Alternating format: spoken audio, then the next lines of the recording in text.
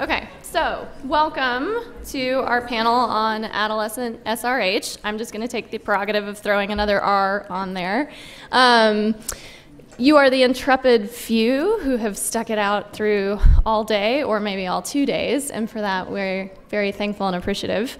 I think you will find that we will have a very stimulating conversation here. We have incredible panelists who I won't spend too much time introducing because their full bios are in your packets and we have limited time and we want to also hear from you. But just to say that I'm Lyric Thompson with the International Center for Research on Women, and it is my real pleasure to be moderating this panel. So I'm going to tee up the panel with a couple of introductory remarks. We will move into full presentations by each of the speakers, and then if there's time, I might ask them a couple follow-up questions. If there's not, we're going to allow a 20-minute period for questions with you all, so please make sure you have those questions. I don't think we're doing cards. I think you have to actually properly raise your hand and ask questions and introduce yourself. So away we go. You know, it's very timely that we're having this discussion today because the Lancet, which is this incredible medical journal, just published last week a issue on from a commission that they organized on adolescent health and well-being, and I think that's a fairly telling affirmation of all of the work that you do and that we do on this issue, which is to say, George Patton, who is the academic who is the lead author on this commission report, said last week at the launch, adolescents are probably the most overlooked demographic in global health. And then they attempt to tease out three kind of broad categories of where health risks facing adolescents around the world are today. And they look specifically at sexual and reproductive health, of course, as they should.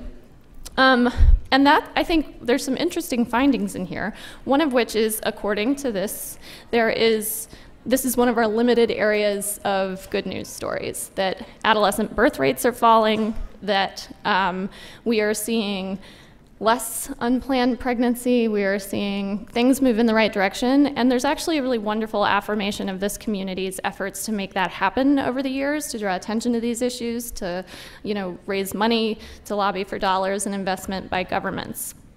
But I think there's also, and there's certainly some pockets where there are gaps in our knowledge, but generally speaking, the Lancet says we know the most about this issue. And these three experts are going to kind of fill in the blanks on that. They're going to either push back on this idea that this is where the victory is and tell us why that's not the case, or they're going to tell us what we still don't know, what wasn't in the numbers that are in the Lancet piece.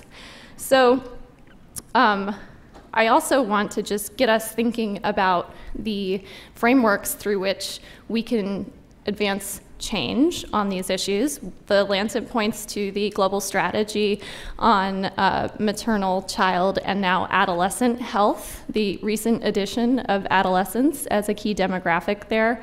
As I call it, the everybody but men strategy. But there's also the SDGs, there's the New Girl strategy that we just fangirled over in the last lunch panel. So let's be thinking about what are the tools that we have, both from the program side and the policy side, to answer some of these questions and make sure that these wins are sustained. So with little further ado, I would like to introduce our first speaker, Katharine McCarthy, who is at the Population Council and is going to help us zoom in from the global level of adolescent health broadly. She's going to look at some of the numbers specifically for very young adolescents globally. So over to you. Thank you, Lyric. Hi, everyone. I'm very excited to be here with all of you today talking about very young adolescents. So much of the work I'm going to speak about today on the sexual and reproductive health and loss of rights among very young adolescents or adolescents between the ages of 10 and 14 is drawn from a recent Population Council report, which is co-authored by myself and council colleagues Martha Brady and Kelly Hallman. And this report really is a draws attention to the unique needs and risks among this very young adolescent age group, as well as the opportunities for intervention and prevention efforts. You can find more about the report if you look at that URL listed on the bottom of the slide. So why focus on very young adolescents? Generally, the ages of 10 to 14 is a time of relatively good health relative to other life phases. And as a result, adolescents, particularly these younger ages, have tended to be overlooked in the global public health and development agenda. You may be familiar with this slide here by Susan Sawyer, which depicts adolescence in the life course. And what we see here is that although young people start out healthy, while they transition to adulthood, this picture rapidly changes. Behaviors and practices established in this period affect health and outcomes in later adolescence and throughout life. So the time to prevent the dramatic rise in disease burden, including outcomes related to sexual and reproductive health, is in this period, before behavioral patterns are set and while life circumstances and gender norms are in more flux.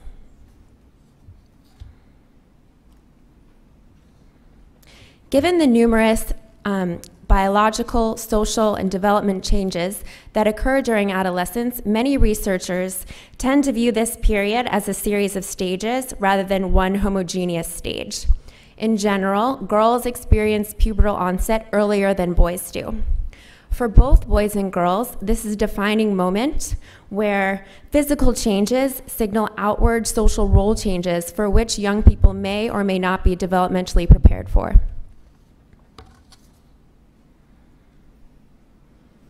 In some settings, this leads to pivotal life events, such as school dropout, child marriage, sexual coercion, and early childbearing, which can have lasting consequences throughout life, especially when they're experienced early. Evidence of such transition is seen in these two graphs shown on the slide. On the left-hand side of the panel, we see nationally representative data for 4 countries, which are used as case studies to illustrate a common pattern of dropout that occurs among adolescent girls and accelerates between the ages of 13 and 14, which is the time that coincides with transition to secondary school as well as pubertal onset.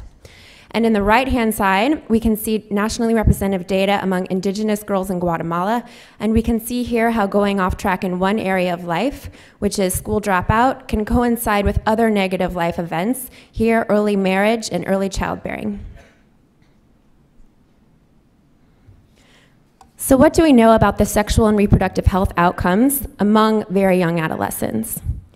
Well, generally among 10 to 14-year-olds, the primary health concerns are not related to sexual and reproductive health. The top concerns are actually related to nutrition and mental health. However, as young people transition to the ages of 15 and 19, maternal mortality becomes the second largest cause of mortality among girls, and this is globally. And it's also the third largest cause of morbidity. While data among younger aged adolescents in 10 to 14 are more patchy, what we do know is that younger girls experience earlier sexual onset at higher rates than boys do, although the data are limited, and what we do know is more about these older age groups. We also know that earlier sexual experiences are more likely to be coerced. And we also know that puberty is a time that also coincides with many cultural rites of practices, which may be synonymous with the loss of rights, such as child marriage and female genital mutilation and cutting. So how can we identify and assess young adolescents at risk of such outcomes? You may be familiar with this figure of the ecological model by Paul Bloom. And what we know is that there are several overlapping and multi-level influences that shape young adolescent lives. In our Investing When It Counts report, we examined several of these that are related to the immediate environment of adolescence. The ages of 10 to 14 are typically a time when young people are enrolled in school or residing with one or both parents. And thus, they spend a great deal of time in both of these environments. And these two domains are potentially great sources of knowledge, skills, and protection. Young people who are not residing with either parent and who are not residing in school may lack access to these resources and may be in positions of vulnerability. However, there are several other influences which may operate inside or outside of these domains, which can undermine their utility, and they can also turn these into harmful environments. And these include factors such as exposure to violence and inequitable gender norms. There are also specialized circumstances, including migration, trafficking, and crises contexts, which may uproot young people from these traditional support systems. But we can use existing data to examine the prevalence of these influences in young adolescent lives. The data here are from the demographic health surveys. In our Investing When It Counts report, we examined nationally representative data from 71 low middle income countries. A snapshot of that larger table is shown here. And factors that we looked at included the percentage of 10 to 14-year-olds who resided with neither parent nor were enrolled in school, and the percentage of 10 to 14-year-olds who are not sitting at their grade for age, and this is defined as 2 or more years lag in intended grade for age. Both of these are disaggregated by gender. I'd just like to point out that the DHS collects data on 10 to 14-year-olds at the household level. So they're interviewing a household member about the status of the adolescent, or by asking adolescents older than age 15 to retrospectively recall their experiences. We use these and other data sources to learn as much as we can about the environment where young adolescents reside. This analysis is essential for identifying off-track adolescents, as well as situations that are likely to increase their exposure to harmful influences, which can guide prevention programming. When warranted, however, sensitive information, including exposure to sexual violence, can also be reported from young adolescents themselves. This here is data from a study led by the Population Council and International Rescue Committee among adolescent girls in a rural county of Liberia. The survey used validated measures from the Violence Against Children survey, which are another source of information about violence exposures that are reported from youth themselves. When collecting such information, it's absolutely necessary to have appropriate training of the research team. However, it is possible to get ethical approval for such research when there is sufficient cause about the magnitude of the problem and the potential to test in a potentially efficacious intervention, which was the case here.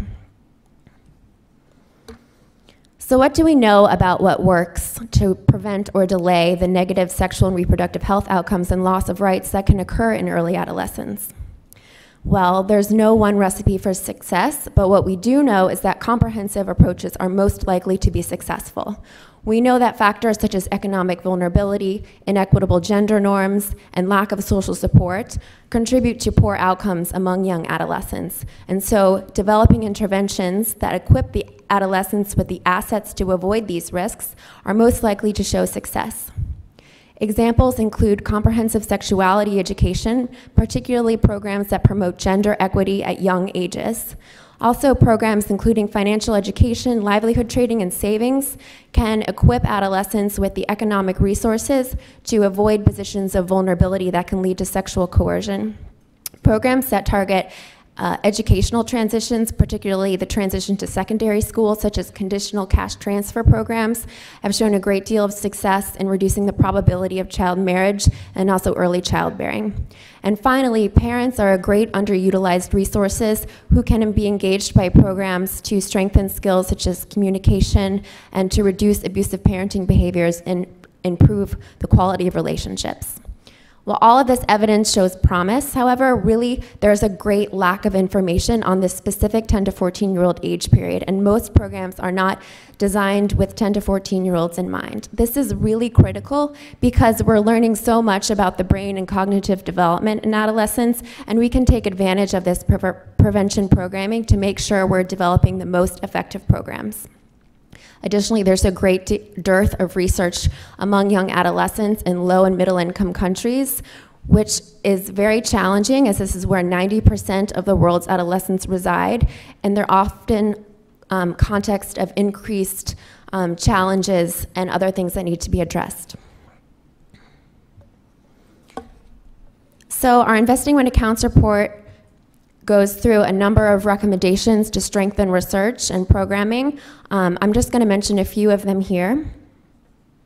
I really want to stress the importance of collecting data not only among adolescent girls, but also adolescent boys. We need to understand how adolescent lives diverge in this period so that we can develop interventions and tailor them appropriate by both gender and by sex. And we advocate for disaggregating data into finer age groups, such as 2 and 3 year intervals, given the numerous changes that are ongoing during this time. And in this way, we can really build the evidence base of what works and for what segments of the adolescent population to embed into our programming.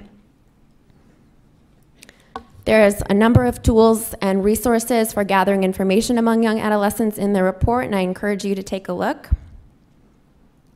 And thank you very much.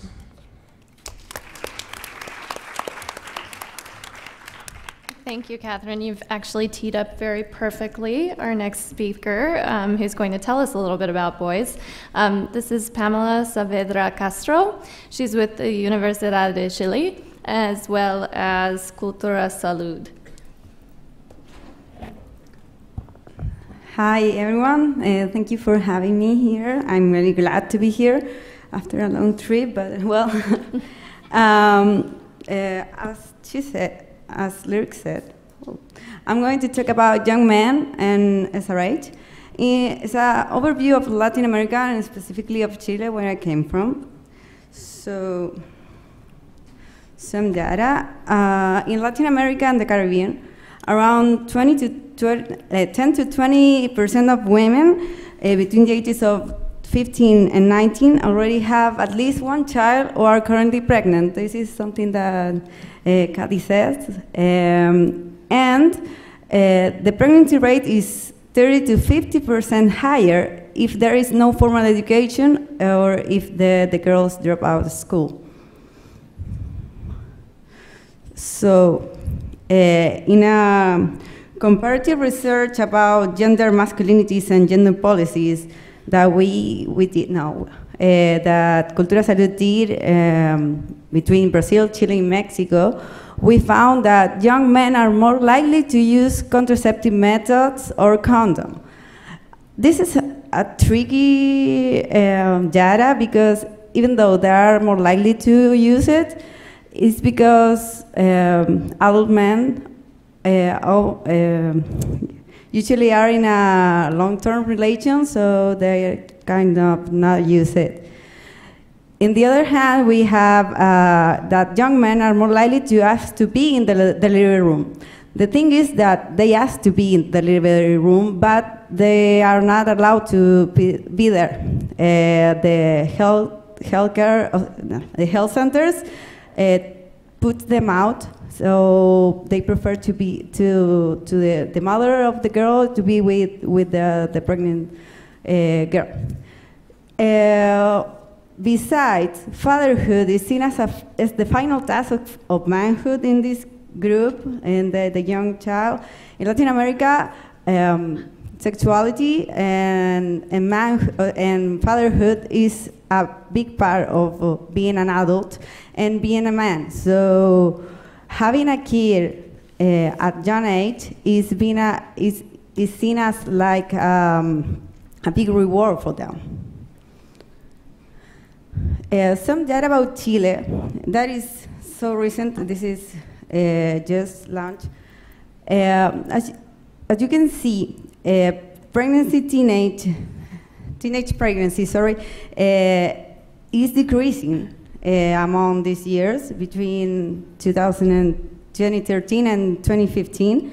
But if you see in the chart over there, young adolescent pregnancy is increasing. That is a very worrying data, because if you can see the green chart, the green is decreasing, but the 11, 12, and 13 years in 2015 are increasing. And we know that some of them, most of them, are because of rapes of family men, fathers or uncles, and that's really worrying.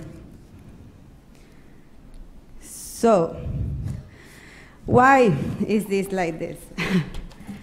In Chile, we have almost sexual education in school. This is not a thing that is in the curriculum.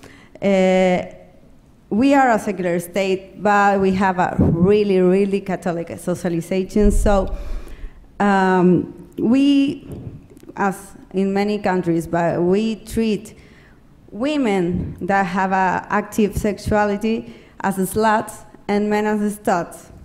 So that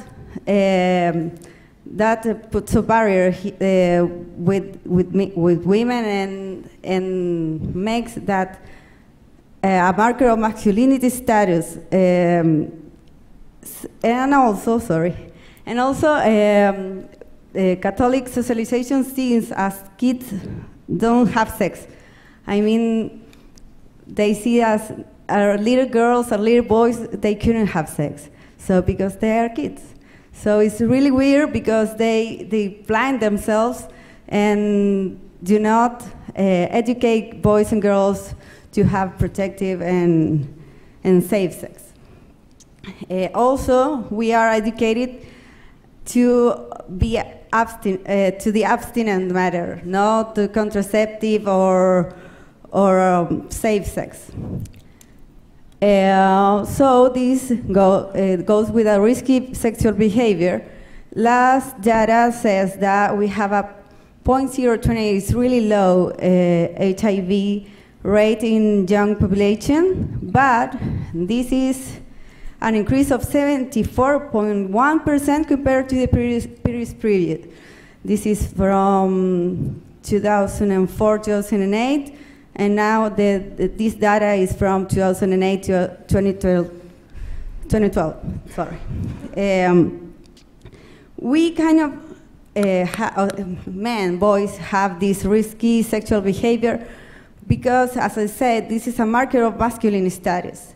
So they have a thing that they call la prueba de amor, que is like the proof of love. And it's when the boy asks his girlfriend or the girl he's dating to have unprotected sex with him. In matter to prove that that girl is really loves him and is really faithful to him. So this is a really, really risky sexual behavior, and it's really common in adolescents. So that's one hand of this problem. The other problem is the barriers in health centers. As I said, young boys have really strong entry barriers to the health centers. They don't feel safe. They feel ashamed, or they think they already know everything that they have to know about sex. Well, at least they say so. Another thing is that we don't have abortion, legal abortion. In my country, abortion is a crime, and you can go to jail for that. Little girls that are raped cannot have an abortion, so they have to have the child, even though it's for a rape. So what we think that works in these cases, friendly spaces, we call when in health centers you have the young boys and girls to have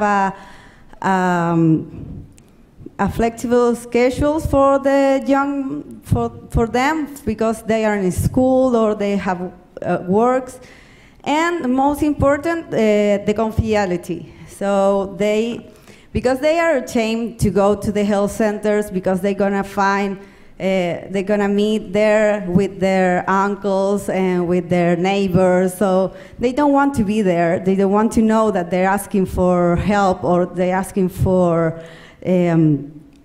contraceptive methods because of they are really ashamed that everyone knows that they are having sex, especially girls. So this works because it encourages to have safety relations and feel safe about their own sexuality. That's the most important thing that Friendly Spaces has done. Some graphics. This is an impact assessment that we did about Program 8 adaptation. Program 8 is a Promundus program, and they have activities with young men to encourage a critical reflection about manhood. So, as we can see in the greener chart, is the first survey, and then the second one is after the program. So, in the control group, we can see that the frequency of use of condom is increased, and in the group that has been in the program, it lowers. It is low. Also, and this is a very important thing about this program. This program encourages boys to have a joint decision maker about the use of condoms. So they ask more to their partners to use the condom. Also, this program shows that boys are have more gender equitable attitudes. It's an statistic. It's more than the control group. So what we're doing now? We are now working in an SRH campaign oriented to male population, general male population, about sexual harassment in the street, the use of condom, the LGBT rights, fatherhood, and the barriers to SRH services. We are working to the people in the health centers to encourage them to engage boys to participate in these health centers. These are some drafts of the graphic campaign that we're having. And so, as Ambassador Rosso just said, we have to engage boys and men in gender issues. So, yeah, it's true that they are perpetrators of sexual violence, but we have to work with them to prevent these things.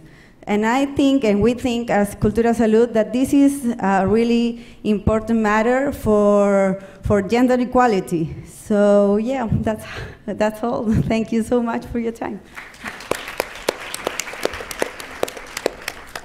Thank you, Pamela. All sorts of things we want to know more about, and we'll have time to explore. Our next presentation here today is going to drill down even further and look specifically at transgender issues in Kenya. So it is my pleasure to introduce Lexi Ogeta, who is a human rights activist and specifically a transgender rights activist in working with Jinsiangu, a local organization in Nairobi. Over to you. Oh my gosh. Thank you so much for having me today. I would like to acknowledge the panelists for such a wonderful presentation. And before I even start, I'd like to say that I'm very nervous. And oh my God. And I don't know how to use this thing, so I'll probably just use my laptop. And yes. Oh, you pressed there. Oh, okay. Do you want me to click for you? Please do. That would be very nice. So yes, so why include transgender people and populations in this conversation of boys and girls? Yes, so can I get to the next slide? Yep. That's not it. Okay, yes. So why explicitly discuss this rights amongst the community of the transgender community? HIV prevalence amongst the transgender community is 49 times that of the general population. Very little is known about trans men, And it kind of just builds a basis of why discuss SRH services and HIV needs amongst the populations generally. So we had a study in Kenya. This was in 2015, almost 15 months ago. And basically what we found out was that HIV prevalence is very high. And the reasons why this prevalence is so high in Kenya is that there's lack of acceptance from family, issues of lack of identification, and which leads to limited education, which leads to limited job opportunities, which leads to limited risky behaviors, aka sex work, which also leads to high prevalence in the community. Another thing is transgender people are not prioritized in HIV response in the Kenyan government. This is because we are not explicitly mentioned in transgender programming in key populations, especially in government frameworks out there. So that also kind of serves as a basis as to why the prevalence is so high. Another thing is affirmation of identity for young transgender women and may lead to risky behaviors. I want to be accepted as a woman, and for that reason, whatever happens, whatever risky behavior I engage to is kind of an acceptable way of me to be affirmed as a woman. So I will engage in risky behaviors because I want to be affirmed as one. And another thing is coercion to engage in unprotected sex or risk of blackmail or physical violence. So these are some of the things we have to deal with as a young population and as a young transgender movement in Kenya in terms of uptake and why the prevalence is so high in Kenya. Gender-based violence is also another thing that we have to deal with. And this is kind of trying to inform the whole ideology of why the risk is so high and what violence does to the transgender community in terms of the prevalence. Violence amongst transgender people is widespread and it's a constant concern. And police harassment is widespread and a constant concern for many transgender people. The most important people to work with in decrease of violence against transgender people is the police, because they're the main perpetrators of violence to the community. Transgender sex workers have an increased and high levels of violence in the community, compared to other trans people who are not exactly sex workers. So there's that particular effect and that a special but a very peculiar condition that makes trans sex workers at a higher prevalence of the menace. So why is uptake so low within the community? I mean, the double stigma of living with HIV leads to testing and avoidance. We look at prioritizing of your transition over the SRH and HIV services. Trans people will rather focus on their transitioning other than uptake of SRH services. So that also kind of feeds into the prevalence of the HIV menace in the community. Another issue is healthcare providers do not particularly understand the specific needs of transgender people, and which kind of makes trans people not want to get those services from the particular provider. Another thing is the issue of lumping of MSM issues and trans issues together in terms of programming. That's another reason as to why the prevalence is so high, is because trans women particularly feel like they do not belong in the same space as MSM programming, and so they will not go to an MSM specific clinic to get a particular service because they feel like they do not identify with that particular environment. Stigma and discrimination is also another thing that is very predominant in addressing as to why uptake is so low, and a lot of people do not want to be outed or to be mentioned as explicitly as transgender people in the community. So for that reason, they particularly do not want to address or go to specific clinics and places of service. I'll kind of just rush through the main reason of the study, and we kind of just look at the contextual reason as to why uptake is so low.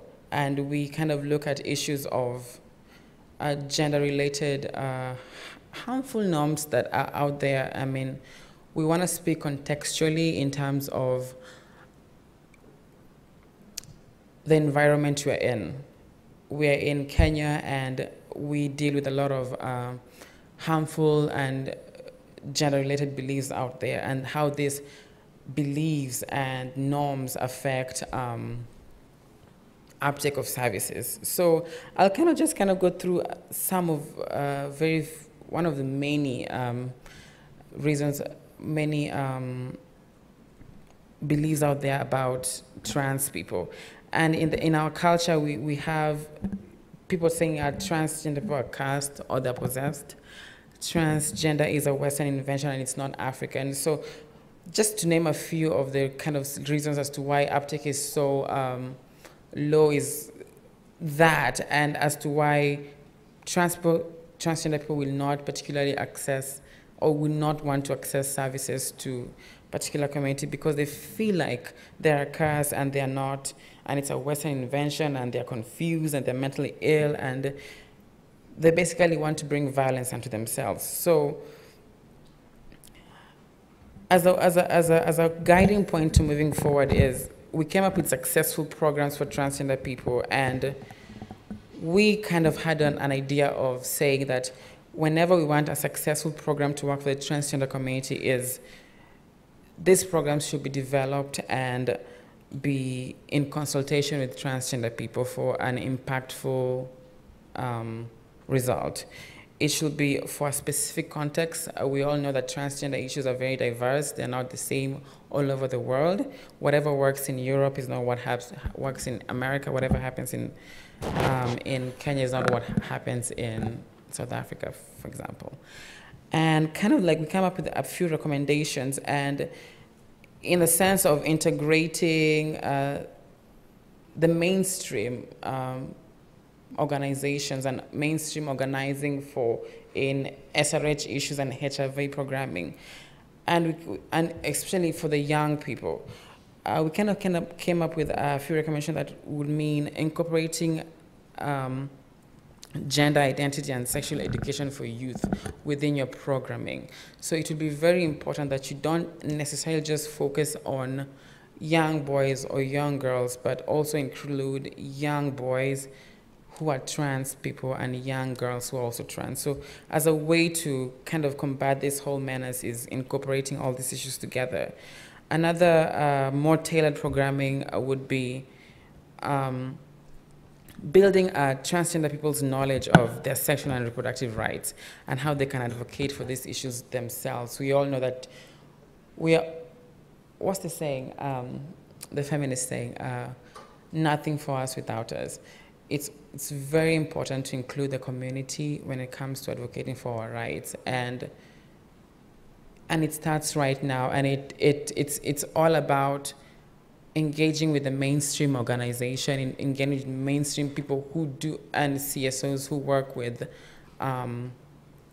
young girls, young boys, adolescent girls, and integrating the programmatic work in terms of reach to young transgender people and having a greater impact in terms of addressing these challenges and kind of just worldwide, basically. So thank you so much for your time, and I was really nervous. I hope it didn't sound like I was. Thank you. Great job.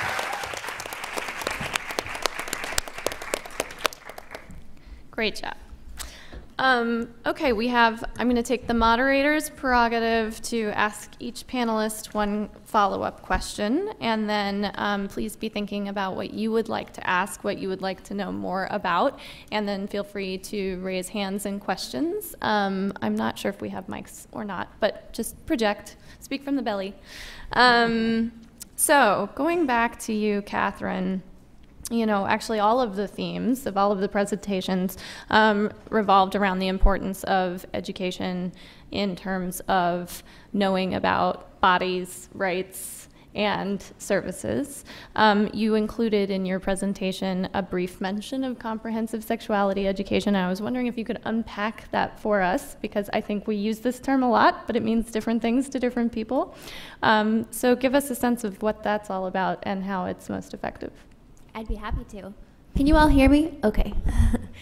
Thank you for the question. So comprehensive sexuality education gives concrete skills and resources for young people on how to avoid unintended pregnancy, how to protect themselves against STIs and other sexually transmitted infections and HIV, and resources where they can go to get those services that they require. One thing that we have recently learned, that a colleague of mine at the Population Council, Nicole Haberlin, recently published in the International Perspectives on Sexual and Reproductive Health. She conducted a systematic review of comprehensive sexuality programs, and this was including data from high-income and low-middle-income countries. And one of her main findings was that in comparing programs that included gender norm programming, she found that comprehensive sexuality programs that included gender norm programming and had specific, promoted concrete thinking about challenging these roles were 5 times more likely to be successful in reducing STIs and unintended pregnancies than programs that did not include any programming around gender norms. So that is a really powerful finding, and I think that in terms of improving outcomes for both girls and boys, we should take advantage of this early adolescent period where gender norms are not firmly entrenched. The earlier the better, and we can really promote change at this level, and so we should really be promoting this in our comprehensive sexuality programs. Amen. That's interesting. That's something that the Lancet gets into a bit as well, is that the plasticity of the brain at this point, the susceptibility to peer-to-peer knowledge transmission and all of these sorts of things is really means we do have to look early and often at these issues. Lexi, I actually would like to pick up with you on that question and say the exact same question back to you. What does comprehensive sexuality education mean to you in the context that you're looking to see improvement in outcomes you care about? Does this work? Oh, mm-hmm. It does. Comprehensive the question asked definitely means integration, which is very important in terms of coming with impactful and more result-oriented decisions and programming and all that. And for the long time, and I want to speak specifically for the trans community, yes, and please. Young trans community. For a long time, a lot of programming work is directed towards a specific population. Trans people have been left out in programming, and we see the prevalence keeps going up and up and up and up, and it keeps getting higher and higher and higher. So my thing is integration and kind of acknowledging in your programmatic work the importance of including these populations in your work and what impact it has is very important. So inclusion, for me, is one of the major things we need to include in our work. We need to involve trans communities in our regions, find out what the needs are. How can you help? Because you can always, it's structural. It's what are the needs of the population, the trans population in my context. What do I need to to do to address these challenges? What are the trans CBOs and organizing telling me about what I need to do in terms of programming, and how am I incorporating that into my work? So that's very important to me, and that's how it starts. It starts with inclusion. Mm-hmm. Yes. Nothing about us without us. Pamela, you very quickly introduced us to a program that looked like it had just flipped your bar chart exactly opposite in terms of being able to get young boys, young male adolescents, to go from not using condom and contraception to just I mean, your rates just completely swapped. But you didn't tell us what was in that package. What was the intervention? How did you see that sort of result? And how can we all, take that up in our own work? Yeah, well, thank you. Program 8 is a program, based on a bunch of activities, like a bunch of workshops with boys, young men, between the ages of 14 and I think 17. Well, it depends on the country, because every country can adapt this. It started in Brazil, in Promundo, and it has been applied in educational population and in sports, different kinds of groups that boys are always going to, so it's more like that. CulturaSalud applied them, work with general boys. It did not found a specific target like sports or so. So work with boys in these workshops. There are kind of, I think there is like 30 or 40 sessions. And they work on sexuality, SRH, HIV, teenage pregnancy, gender attitudes, gender equality attitudes, violence. That is a really important part of the program 8 to prevent violence. So these boys that go to program 8, almost in every country that has been applied, increase their gender equality attitudes. So, and as I said, we have an impact assessment. That is something that in Latin America is very unlike. How you say it? That doesn't happen a lot. We don't have many impact assessments. So Program 8 is been one of the programs that has been investigated and is have had the impact that we are hoping that it had. So yeah, it's more like a bunch of sets of activities to young men to apply, and then we try to do that to a bunch of health centers so they can apply them and they can adapt the program 8 to their own context. So that's another thing we have to do now. Perfect. You've given us our marching orders. We'd love to hear from you. If you have questions, can you please raise your hand and then stand up and speak loudly as possible. Introduce yourself, and please do come to a question at the end of your introduction and statement. Yes, please.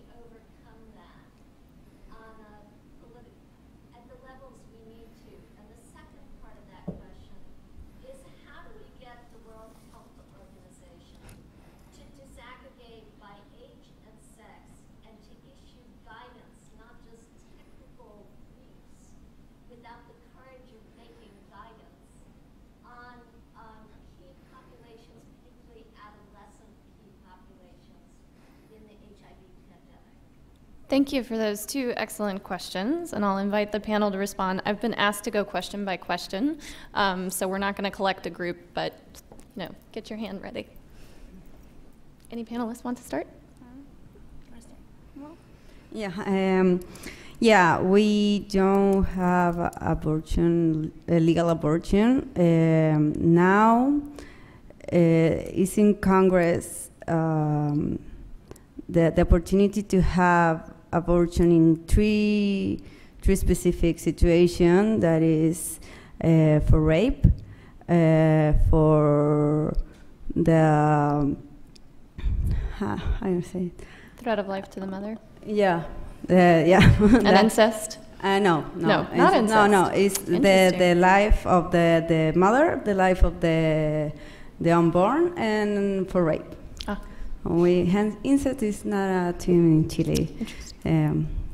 It just happens, but nobody sees. So yeah, we have that in Congress, and we also have in Congress a law for sexual harassment in the streets. So that's our 2 points that we're trying to get, and we are really trying to be approved, to try to get them approved, but it's really, really hard because we are very, very conservative country, and politicians don't think that women to have the right to own their own bodies. So that's really, really hard for us to make them see that it's important. Yeah.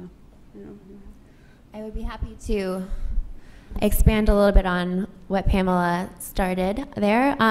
So in terms of your first question, changing legal frameworks, while I can't speak to transgender and HIV policies, the population has done a lot of work in the area of child marriage, which is entrenched in many countries, and also a legal framework that's often very difficult to change. And some of the work that we have found to be successful is really engaging change agents and community leaders in the conversation, while at the same time empowering the girls themselves, also working at the community level. So it's really working at these multiple levels to start building the awareness and the need, and then take it to the broader national level where you can have the voice and the power to change the legal frameworks as well.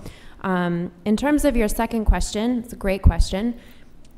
I think in terms of the need to really disaggregate data and look more finely at what works for different segments of adolescent populations, one way to achieve this is really by adopting indicators that map onto this, because I think that what we measure is what we do. And so if we want to measure outcomes at these finer age categories and these very young adolescent age groups, is a really critical time where you can sustain the gains from early childhood and prevent, life courses from going off track into adulthood, then we really should have in our global agendas, we should be tracking these things at these finer groupings. And this can better inform programming about what we know works and really build the evidence base, which can then lead to better programming.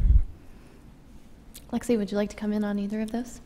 Of course. I mean, all I had was Kenya, Kenya, Kenya. So I was literally being put on the spot. So change of legal framework, and I'm very much a transgender focused advocate person. So and I still want to go back to the whole issue of the legal framework and sex work and transgender communities and all these things. In Kenya, being transgender is not criminalized. It's not explicitly mentioned. It's very vague. Actually, it's not vague, it's not mentioned. So the issues we have to go through in Kenya is, like most transgender people all over the world, is change of name, recognition, basically legal recognition. But the fact that you're not recognized in a system makes it very easy for you to manipulate the system. to your advantage. So a change of name is a change of name, whether you are changing your name because of marriage, whether you're changing your name because of identity, whether you're changing a name. A change of name is a change of name. So that is kind of the advocacy we try to use when you're doing it. When I speak about sex, then I have to speak about impersonation laws, which are also there. Now, the impersonation laws come in when they feel like you're being this way in order to commit a particular crime. You are dressing in this manner, in this transitioned manner for you to commit a crime. So that's where the impersonation laws come in. And of course, we want to challenge that, and we want what, and all our advocacy initiatives kind of want to address that. What does this impersonation mean? What does it look like? When it comes to sex work, there's no particular law that can directly tie you to that. It's always a very funny thing they use to arrest you. It's always loitering with intent to. It's always, and then the evidence they use is, oh my gosh, you had a condom in your bag. Oh, perfect. This is evidence. Why did you have a condom with you in that street that late at night? So it's never very direct. It's just administrative action. It's someone feeling like, I don't like you. I don't feel like you're doing the right thing. I don't like you as a woman being in the streets at midnight. So I will impose this on you. And it all just goes back to gender norms. What you feel is right for a particular sex, and you feel like you have the right to punish someone for being expressive and how they want to carry them to conduct themselves at a particular time in their lives. So the thing, it's never about the law specifically, at least for us in Kenya. It's always about what I, as a police officer, feel is right for you. And that is directly indicated by the norms out there. What do I think? And that's why you have so many cases in court. Freedom of association, freedom of registering a trans organization, freedom of registering LGBT organizations. So it's about, and this case continuously keep being won, because thank God we have a very good system. And the judges listen to facts. They don't listen to opinion and what you feel. So when someone refuses to effect a name change in a certificate, academic certificate, because they feel like, no, I don't want to do this, and I'm the head of that department in that arm of government, it's simply bias. It's not the law. Mm-hmm. It's just bias. So in my context, norms and beliefs and this gender, this cultural beliefs play a very huge role when they come, and politics, we forget about politics. They play a very huge role in what administrative action you receive as a minority, as a key population. So not just changing the law, yeah, but also making sure that those who are in charge of administering the law understand the law, and that their personal biases are not dictating how enforcement of the law takes place. Exactly. Perfect. Do you mind if I move on to another question? Oh, sure. Do you have another point you wanted to just make there? I just wanted to say the running theme is, as much as you want legal recognition, do you have social recognition? Yeah. And it's the whole burden we have in South Africa, where as much as it's okay to be, and they have these very wonderful laws, but you still have the highest in Africa crime rates for LGBTI persons is onto them, and they have the best laws. So the issue is we did not feel like enforcement and accountability. Exactly. We did not feel actual justice. Exactly. So socially they're not accepted, but legally you are. So you have to balance those two. Perfect. Yeah. Perfect. Yes, sir. I'm David Feingold. I headed the UNESCO Regional Program on HIV/AIDS and Human Trafficking for the Mekong region. And we had a special focus on minorities because we have an ethnically rich area. And one of the things we found is that until we went out and did it, there was no ethnically disaggregated data. Wow. Yeah. And this resulted in a lot of very ineffective programs because just as was just pointed out about the trans communities, there's very different kinds of attitudes among different ethnic groups. I'll just give one short example. Very short, if you don't mind. I'm so sorry. Ooh. Just as an example, and what I'd like to see is if any of you have similar examples. One of the things that I'm sure you're familiar with is that there's a lot of training for young women to negotiate condom use.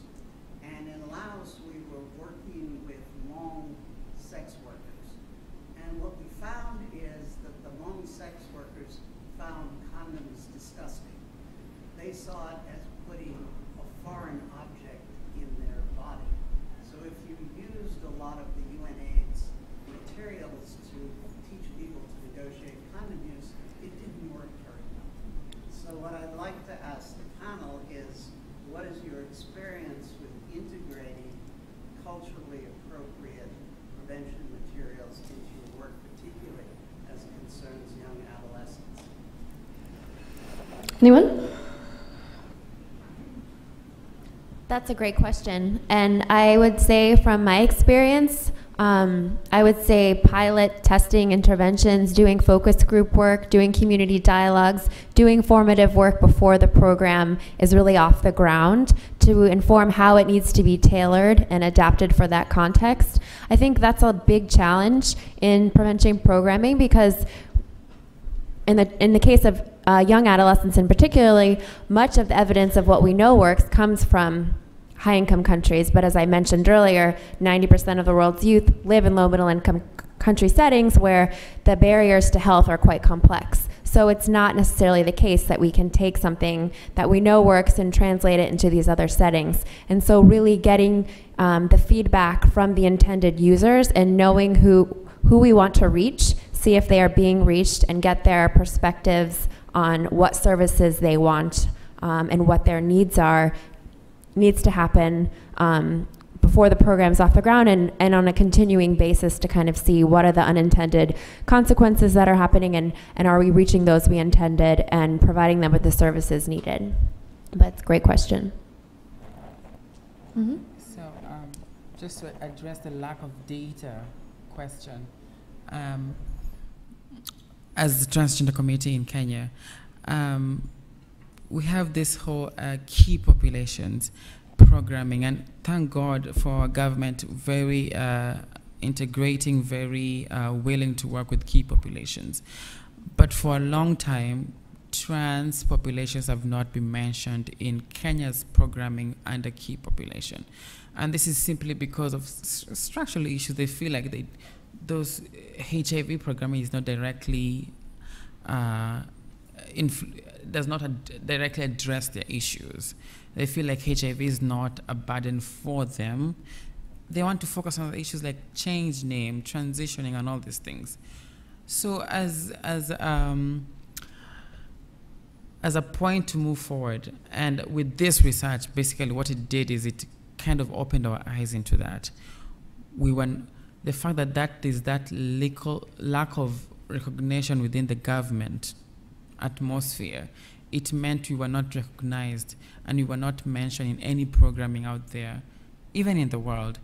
So there's a program that says, or data, that says we don't have any information about the trans population in Kenya. So what this made us do is include and work directly with the Ministry of Health in Kenya to kind of just have them in our sessions, have them in our trainings. We conduct various medical trainings in Kenya, and we want to address our issues to these practitioners because it's very much health related. So this actually meant that we would publish a report after that meeting, and publishing that report will mean the Ministry of Health will, under the key population department, will pick that up and say there was this training that happened and this happened. So in addressing that, there was that issue of we have initiated some sort of addressing of issues in terms of now we have started and I've acknowledged that HIV is a problem, and we can address it in various ways. We can connect gender affirming services to HIV-related issues and connect them together. So this research kind of opened our eyes into that and the importance of integrating the two. Yeah. Opened our eyes. Last word, Pamela. Yeah, just to add some ideas. In Latin America, there is a few data that is analyzed by ethnic in gender matters, and they show that native cultures have more risk to get pregnant at an early age, and that's, I think, I can't speak for all Latin America, but generally in Chile, that's because their culture is like that. So they have something bigger than laws that says them that is correct to rape a girl, or that 11 years old girls could have a child. So yeah, I think, and I agree with you, Kathy, that it's not just the thing that we have to translate policies to ethnic cultures or native cultures. We have to adapt them to their culture. So it's not that we in Chile is like every day that we put the same policies in different spaces, and it's like the same thing but with different names. So it doesn't adapt to the context. You can't you can treat the same a Mapuche, that is our native culture, or a Rapa Nui, that they are really patriarchal culture, as we treat a Chilean, like a boy of Santiago than a boy from a rural space. So yeah, we have to try to adapt policies more than try to copy like exactly the same, because it worked once. So yeah. The importance of different rural, urban, as well as ethnic, as well as gender identity. Differences in our data, our policies, and our services, hopefully moving forward. With my apologies, I'm getting the signal that we've come to the end of time. Lexi has a request for the audience, which is that if you would like to come forward and take a selfie with those of us who are up here, we can do that, and then you can ask any lingering questions on your way out of the room, which we do unfortunately have to vacate. So anyone who wants to be part of the selfie experience, please come forward now.